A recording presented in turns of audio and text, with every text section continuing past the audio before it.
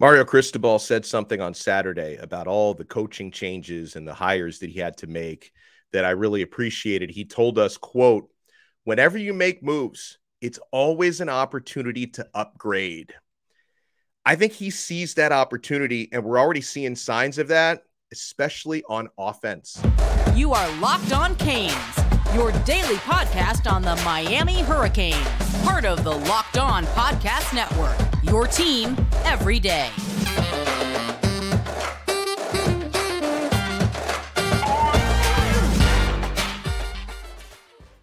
I am Alex Donno, your host. I'm a University of Miami alumnus, longtime South Florida sports radio vet, and contributor to allhurricanes.com. And thank you so much for making Locked On Canes your first listen today. We are available free wherever you get your podcasts and available free on YouTube. So still have more impressions and reactions from spring practice number 1 on Saturday, and spring practice number 2 is coming up on Tuesday. I cannot wait to go out to that. But, you know, Cristobal talked extensively about his coaching changes. And guys, keep in mind, coaching turnover. I know Miami had what felt like an unusually large amount of coaching turnover in this past cycle. I was shocked by it, but this sort of stuff does happen. I mean, look at what's been happening. Billy Napier's staff in Florida, a lot of turnover there. Nick Saban's staff at Alabama has a ton of turnover every single year. So I like the way Mario Cristobal framed it, that, hey, listen, anytime coaches leave, whether they're leaving for their own opportunity, they want to better their financial situation, or they just want a different spot, or in the case of somebody like Josh Gaddis, who he did fire and replace, you look at that as an opportunity to go out and upgrade, okay? And Cristobal described essentially having a depth chart of coaching targets that he went after for the vacant positions, and he said we hit on our top targets. Now, the guy that I really want to focus on, because Mario Cristobal, he acknowledged that he had a lot of the same frustrations with Miami's offense last year that all of us did, okay? The passing game was not vertical. It was horizontal or non-existent at best, but there was nothing vertical about the passing game last year. And big plays were not being created at any phase in the passing game, running game. Miami was picking up 3-4 yards at a time, way too many punts, way too much just ineffectiveness. So Cristobal has acknowledged that, and he talked about Shannon Dawson, the new offensive coordinator and quarterbacks coach. He said, this guy has created some explosive offenses over the years. He can combine great passing offenses with running offenses. Mario says he's coached against him before and says that Dawson's offenses come at you differently, and they come at you with a lot of physicality. So Cristobal, I thought it was interesting that he pointed out that, and this is why I think he liked Shannon Dawson so much, because he doesn't fall into that sort of air raid stereotype where it's just all throwing the football, no running game. That, over the years in different spots that Dawson has coached, when he's been offensive coordinator at places like Houston and West Virginia, he's always adapted to the strength of the personnel, right?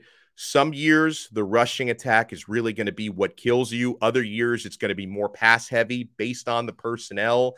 And you look at some of the quarterbacks that Dawson has worked with over the years, like Geno Smith, who he, mentored, was his quarterbacks coach and wide receiver, at quarterbacks coach and offensive coordinator, I should say, at West Virginia years ago, that you can maximize a dual threat capability of a quarterback like that, and the quarterback last year at Houston as well. So Shannon Dawson can adapt to that personnel and find multiple ways to create explosive plays. And then something that really stood out to me that Mario said about Dawson, and it's worth noting here, is how collaborative he is, right? That he is going to really do a good job working together with, whether it be Mirabal, the offensive line coach, Coach Beard, the wide receivers coach, Tim Harris coaching the running backs, Stephen Field coaching the tight ends. He's going to be able to collaborate with these coaches to help them maximize their own personnel to build explosive plays at every level, right? You want explosive plays from your tight ends,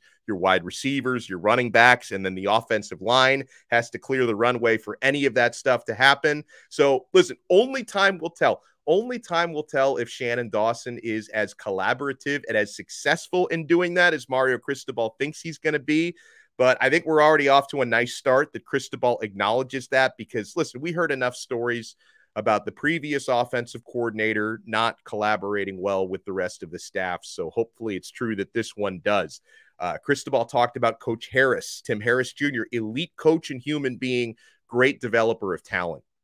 And Mario went out of his way to say that Harris Jr., like, he gets this job based on his own accomplishments, not because his father, Ice Harris, Tim Sr., was a legend. That's not why they hired Tim Harris Jr. They hired Tim Harris Jr. because he's proven he's got his own track record. And yeah, you look at even what Harris did last year as, you know, an assistant head coach and running backs coach at UCF. That unit at UCF averaged 228 yards per game on the ground, and he's a proven developer of running back talent. So I think that's a fantastic hire as well.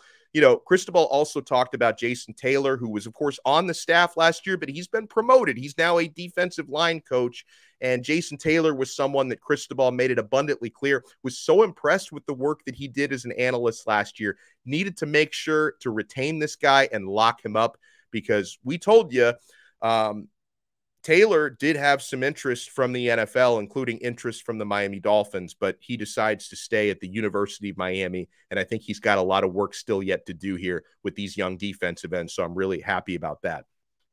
Cristobal talked about Kevin Beard, and, you know, Mario has a unique perspective on KB because, you know, Cristobal goes back to Beard's days as a player. Mario was on the Miami staff in the early 2000s when Kevin Beard was catching passes in Miami.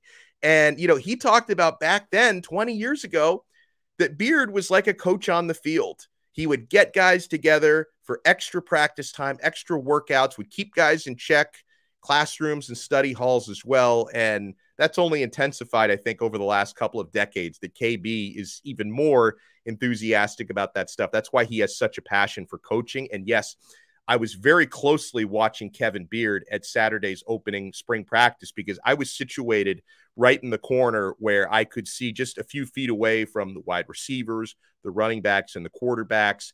And Kevin Beard, very fired up on the field. He goes through a lot of the drills that his players are doing. He goes through those drills himself. He works up a sweat out there.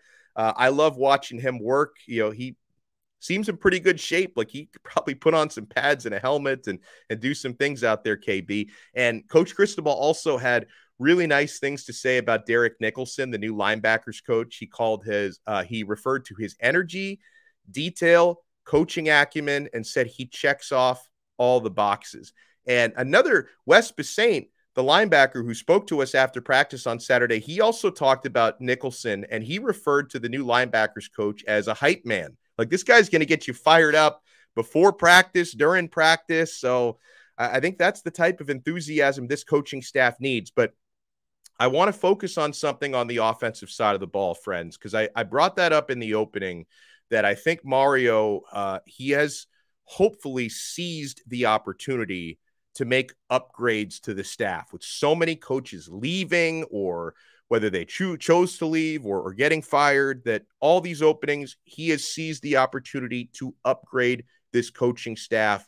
And I think that really starts on the offensive side of the football. The word of the day is explosive. When you're talking about explosive plays, which Miami did not produce nearly enough of a season ago, I think that the way this offense is supposed to run and is going to run, it's already playing dividends with the wide receivers. So Cristobal spoke after practice on Saturday, and he was asked, like, what really sticks out on the roster, and like, which units do you look at and were impressed with after the first day of practice? And Coach Cristobal said he's really impressed with Miami's wide receivers. He said, quote, "The biggest uptick in energy levels and enthusiasm has been the wide receivers. Schematically, we've adapted, we've changed, we've done some things to help us create explosive plays. They see opportunity, and they've been diligent and proactive to their approach." And Coach Beard, when I was watching him, he kept talking about going vertical, right? He wants these guys to go vertical, and they're loving it, right? Because being a wide receiver at the University of Miami last year wasn't a whole lot of fun, right? Now, some of that was on these guys for dropping too many passes, but then at the same time, the quarterback situation was a carousel because Van Dyke wasn't healthy for much of the year. And Jake Garcia was inconsistent. Jakari Brown had freshman growing pains when he played. And the offensive line couldn't block anybody, so there wasn't a whole lot of time for the quarterbacks to go vertical. So that was not a very fun offense last year for these wide receivers. They're already chomping at the bit to create more big explosive plays and go vertical this year. And then, guys, the other effect that that's going to have, right? When you talk about going vertical, creating more X plays, if you actually see that on the field this year, because you got to see it on actual game days, right? What happens in spring practice only takes you so far. But if Miami can show that the offense is evolving, you're going to become more attractive for the next generation of hopeful Canes, right? The 5 and 4 stars, Jeremiah Smith, JoJo Trader, Chance Robinson. You've got to show these guys that Miami is a fun, productive offense to play in. If you can build that, they will come, okay? So I love the fact that with Mario talking about changing and evolving the offensive approach and creating more explosive plays, it shows you he had the same frustrations we had from last year. And it also shows you not only do you need to score more points to win more games, but to speak Mario's language, because he is fluent in the language of recruiting. That is his that's his native language. It's the language of recruiting. If you want to be able to land these blue chippers, these blue chip wide receivers, pass catching tight ends, you've got to show them we're going to go vertical, we're going to be explosive, and we're going to score more points, okay? Now, on the other side, we got some tremendous questions from you guys. We're going to open up the mailbag. You can tweet us at Locked On Canes, and if you follow us at Locked On Canes, we will follow you back. So we've got some questions about the coaching staff, including a certain analyst. Was he present at practice or was he not? And what about Junior Day? Huge recruiting weekend. We will get to that and more next year on Locked On Canes. Oh, guys, I hope you have found Built Bar. If you're looking for a delicious treat, you don't want all the fat and calories, you got to try a Built Bar. Just got through the holidays. My goal has always been to eat a little healthier this year. If you're like me, where you want to eat healthier, but you don't want to compromise taste, I've got just the thing for you. You got to try Built. With Built, healthy is actually tasty. Seriously. They're so delicious. You won't think that they're good for you, but they're so good for you guys. What makes Built Bars so good tasting? Well, for starters, they're all covered in 100% real chocolate. They come in unbelievable flavors like churro, peanut butter brownie, coconut almond. And I'm not sure how Built does it, guys, because they're not only tasty, they're good for you. These bars taste like a candy bar while maintaining amazing macros. Only 130 calories, only 4 grams of sugar, and a whopping 17 grams of protein. And you don't need to wait around anymore to get a box. You can still order them online at built.com with our promo code LOCKEDON15 for 15% off. You can still do that, but now you can also grab a box of Built Bars at your local Walmart or Sam's Club. That's right. Head to your nearest Walmart or Sam's Club today. You can pick up a 4-box of cookies and cream, double chocolate, or you can grab a 13-bar box of hit flavors like brownie batter and churro. And then you can thank me later, because I love me some Built Bars.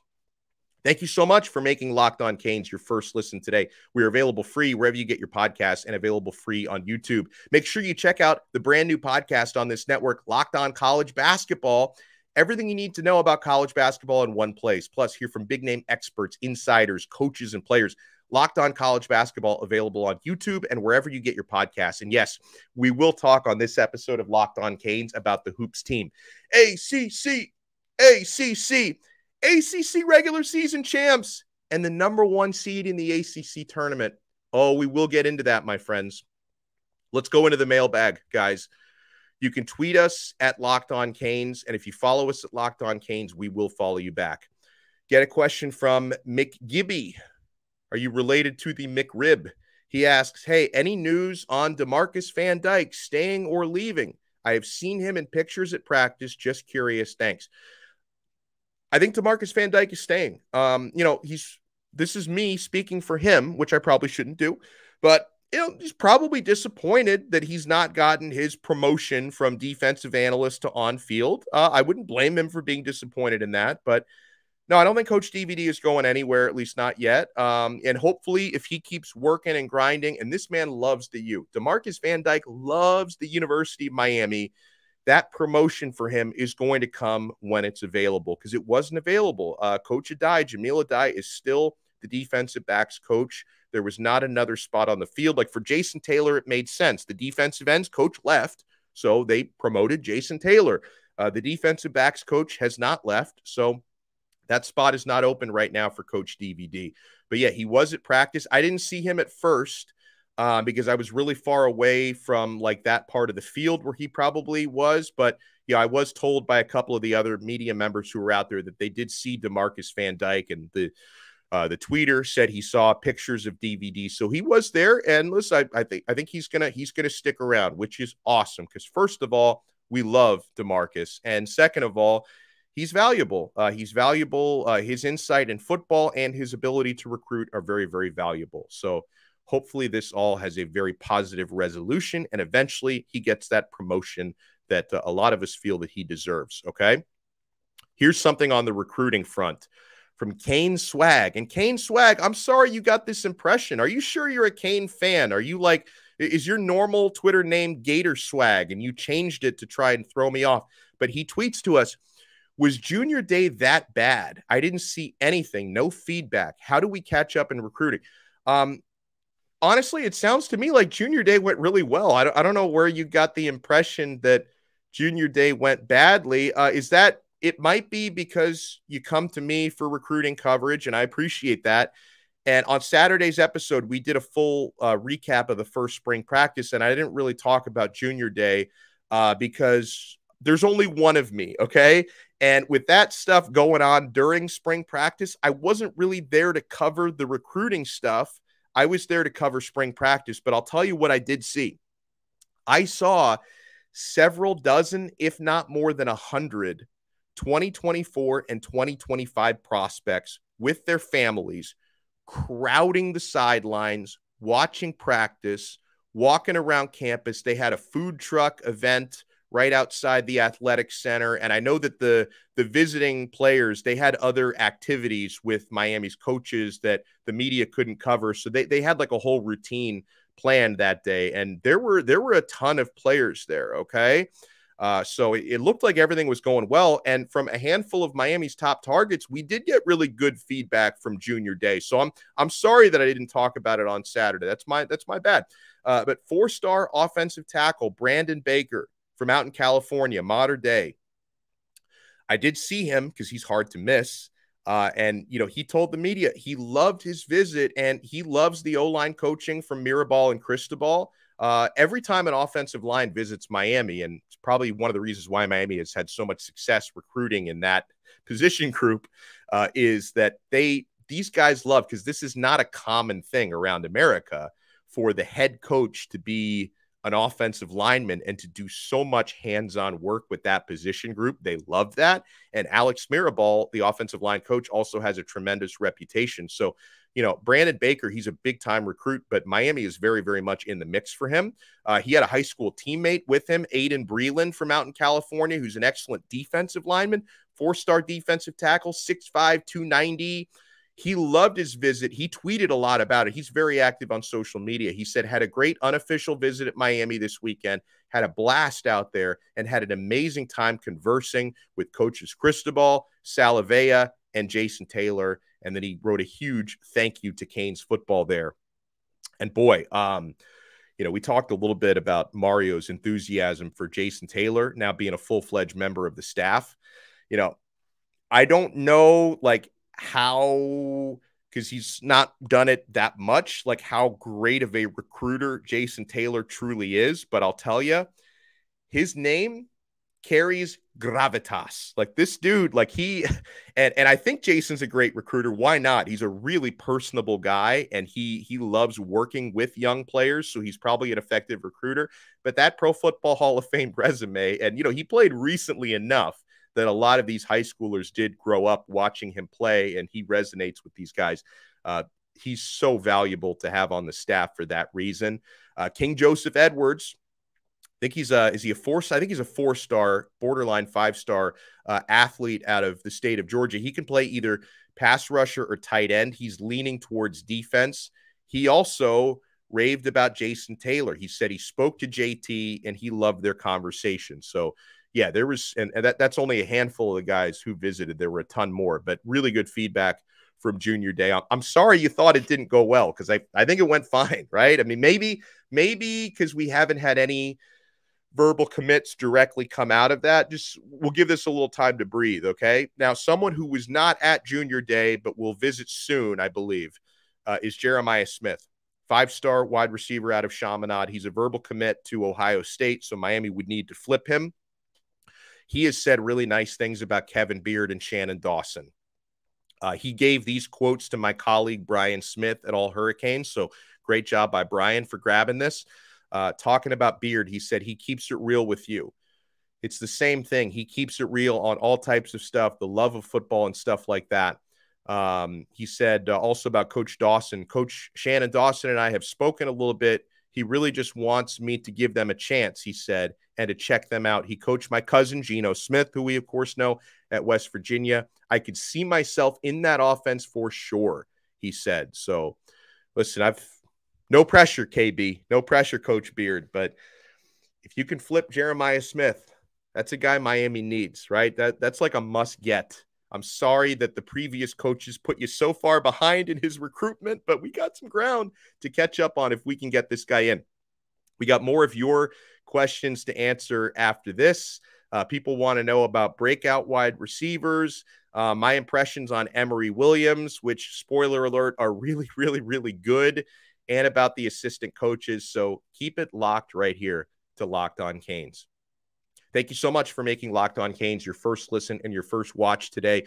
Available free wherever you get your podcasts, Apple Podcasts, Odyssey, Spotify, and we're available free on YouTube as well. Make sure you subscribe to our YouTube channel. Question from Lefty Liam. Who's your choice to be the breakout wide receiver this season? So if I'm going to say breakout, it means somebody who hasn't broken out already, okay? Isaiah Horton, I think. I thought he looked really good. And again, folks, do not overreact to one spring practice, especially since the media, we can only watch drills, right? We got to look at guys running routes, catching some passes. We were not watching any 11-on-11s. These were not scrimmage situations. We were watching drills. So you take it with a grain of salt. But I thought Isaiah Horton looked pretty good at practice. The 6'4", heading into his second year, redshirt freshman year at Miami, and knowing that Kevin Beard, I think, is the type of coach who can really get the best out of him. I think Isaiah Horton, to me, that would be my pick as breakout wide receiver. I guess if Jacoby George kind of broke out his true freshman year a couple years ago, but, hasn't put up consistent numbers. And last year he was hurt and had all sorts of issues, was suspended. So he could be a candidate as well. But Isaiah Horton, to me, Liam, is someone to really watch. I could see him end up breaking out this year. We get a question from Maine Kane, who says, 2 questions. Number one, how did the receivers look? Said he heard something about Isaiah Horton having an impressive first day. I confirmed that just now. He said, what was the overall feeling and mood? Last season, the team felt heavy and unhappy. Curious if it seemed lighter with a bit more energy. It did. First practice, though, the first practice, it's like the first day of school, right? Everything's going to be great. I'm more concerned with, because you're right, the energy level was awesome. Coach Cristobal was smiling. Tyler Van Dyke was really charged up. He basically said, this is going to be the year, he said. So Tyler was very happy. All the players seemed very happy. The first day, shiny, new, the adrenaline is flowing. I think we're going to have a better idea when we get through practice 2, 3, and 4, what the mood is really like. I will tell you that an impression that I had, and everyone else that was out there confirms this. So this wasn't just me, right? I wasn't the only one who felt this way. I thought the entire team looked bigger and stronger than they did at this time last year. So I think that's a testament to the strength and conditioning program. And even some of the true freshmen, I thought they must have, because, they've had a couple months now on campus hitting the weight program. So it seems like they're really benefiting from that. So yeah, the enthusiasm, the positivity was all there, but it was only day one. So we'll see if we can maintain that. But I did think the team looked bigger and stronger, which is a real important thing. As far as the receivers, I talked about Isaiah Horton. I was really watching the young pups really closely. Ray Joseph, he was wearing a red limited jersey, but for the drills we got to watch, he didn't look limited in any of that. He He was running around catching passes nicely. He looks like he's in great shape. And then Robbie Washington, I was really impressed with that. I thought Robbie looks really strong and really built. So I got a good look at the true freshman. And, Xavier Restrepo, I also got a good look at him. He just looks like he picked up where he left off before all the injury issues and stuff. Like he and Van Dyke, they've got that chemistry going again. They were throwing and catching with each other. And I thought Restrepo looked pretty good. Let's get this question from Al. Al asks, I think I already answered this on Ray, but he says, Alex, first impressions on Ray and Emory Williams, buy or sell. So obviously Ray, I'm buying. Ray Joseph. Emory Williams, I'm not buying. I am stocking up. Like I am stashing. I'm buying Emory, and we're probably not going to see him actually play for a year or two. Maybe some mop-up duty in like some of those first couple of games. That was the first thing that stood out to me. I walked out to Green Tree on Saturday, and I see number 17 with these tree trunk muscular legs, and he's taller than I just got to be around 6'5", Emory Williams. I hadn't looked at my roster yet, and I'm like, what tight end is that wearing number 17? Oh my God, that's an 18-year-old incoming freshman quarterback. Emory Williams looked really good, and it wasn't just, the size of his legs. He was spitting it. His arm looked on point as well. So I'm definitely buying stock in Emory Williams. And I asked Cristobal about him, and I asked Tyler Van Dyke about him, and they were both raving about him as well.